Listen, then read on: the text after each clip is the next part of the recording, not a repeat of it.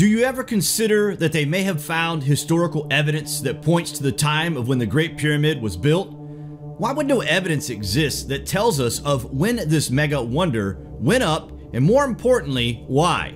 We generally accept the theory that this structure was built during the dynastic Egyptian period, around 5,000 years ago, even though overwhelming evidence exists that suggests the dynastic kingdom at the time would have been technologically incapable of such a feat of engineering brilliance. It just doesn't add up. But what does make sense is the stories that we dismiss as mythology, the stories of gods and of flying machines.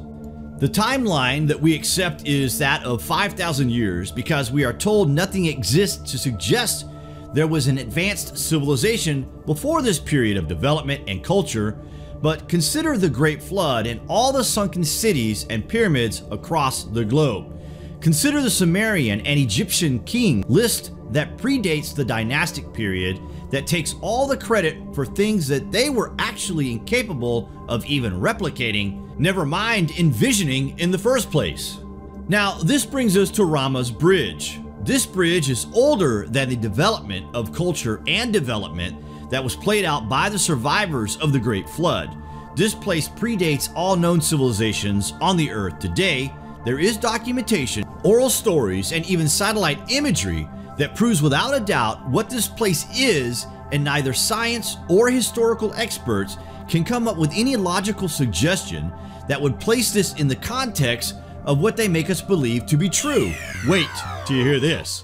Between India and Sri Lanka exists an ancient bridge that you could consider the smoking gun in terms of ancient civilizations. Images taken by NASA's Space Shuttle satellite has shown this land formation to be a long broken bridge under the ocean's surface, now called Adam's Bridge. It extends 18 miles from mainland India to modern-day Sri Lanka.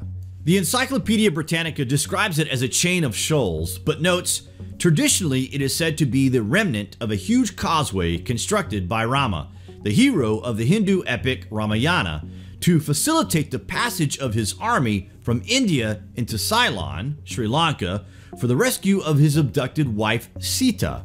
Certain historical inscriptions, old travel guides, old dictionary references, and some old maps have been cited to support a religious and geographical belief that this is an ancient man-made bridge. In the Hindu epic Ramayana, the bridge was created by Rama and Lakshmana with the assistance of Hanuman and the Vanara army to reach Lanka to find Rama's wife Sita, who had been kidnapped by Ravana. In 2007, the Sri Lankan Tourism Development Authority sought to promote religious tourism from Hindu pilgrims in India by including the phenomenon as one of the points of its Ramayana Trail, celebrating the legend of Prince Rama.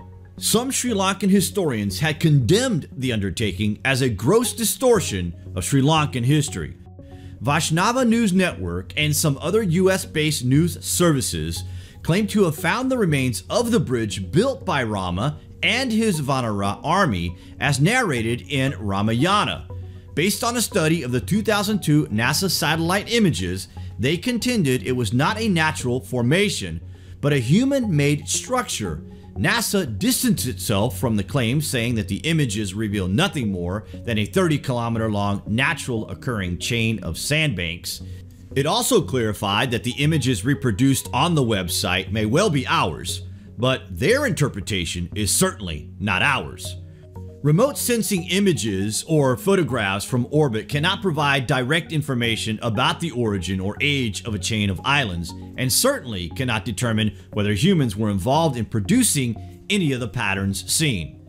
Now, the dating of this bridge is absolutely extraordinary and dates back to the time of Rama.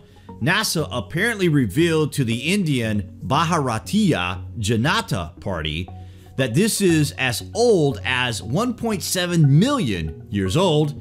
Isn't that astonishing? The dimensions of the bridge are off the charts at a distance of 30 miles in length.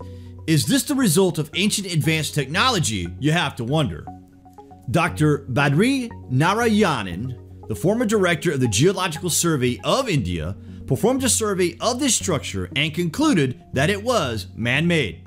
Dr. Badri and his team drilled 10 boreholes along the alignment of Rama's bridge.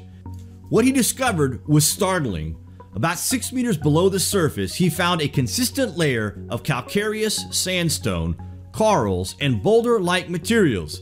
His team was surprised when they discovered a layer of loose sand some 4 to 5 meters further down, and then hard rock formations below that. A team of divers went down to physically examine the bridge. The boulders that they observed were not composed of a typical marine formation. They were identified as having come from either side of the causeway. Dr. Badri also indicates that there is evidence of ancient quarrying in these areas. His team concluded that materials from either shore were placed upon the sandy bottom of the water to form the causeway. So the connections are undoubtedly there. There is enough evidence to at least suggest that this ancient bridge is man-made, that human civilization is far older than 5,000 years, and history as we know it is completely soaked in delusion of belief that we as a people have believed without question for thousands of years now. What do you guys think of the epic bridge? Comments below, and thank you for watching.